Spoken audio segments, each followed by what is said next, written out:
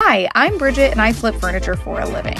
Last year, I was working a 9-to-5 job in tech, but was stressed out all the time and dreaded work every day. So I took a risk, quit my job, and determined to find something that I actually liked doing.